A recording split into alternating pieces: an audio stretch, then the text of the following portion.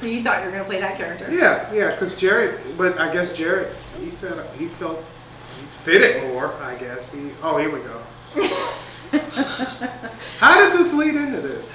You guys decided you wanted to talk about this scene? No. I'm just wondering why would her character agree to be with this old guy? I guess she was looking to get some sort of camp perks that nobody else knew about. Oh, I hope that worked out for her. She's doing the arm block. Don't go there. Yeah. Don't go there.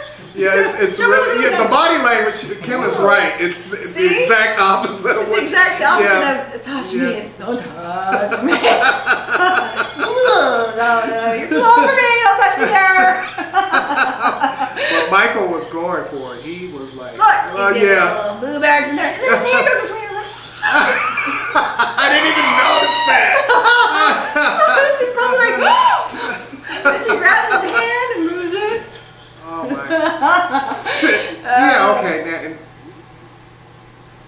she was actually. She's a hand block. Yeah, she's just like, that's not in my contract. And she's like, right there. Oh my God. No. Michael's he's. Okay. Kim's covering her face now. She can't watch this part. And yeah, she does look very beautiful though, and she was her smile is so pretty. Yeah. And she's very good with the character. I just think of that scene. Pam just clubs she beats the crap out of him with that stick. She's always hitting people. I get hit with that stick too. Okay, here we go. Wham, poor Michael with his pants Look down. at Michael. I noticed. See, now why does the guy have underarms, but the girl just got a little piece of string? You see the difference there? He's not showing any skin at all. I mean, it's sleepaway camp. Right? He's not even showing ankles. He's just showing his hands and his face. His ankles are his sexiest part too, right?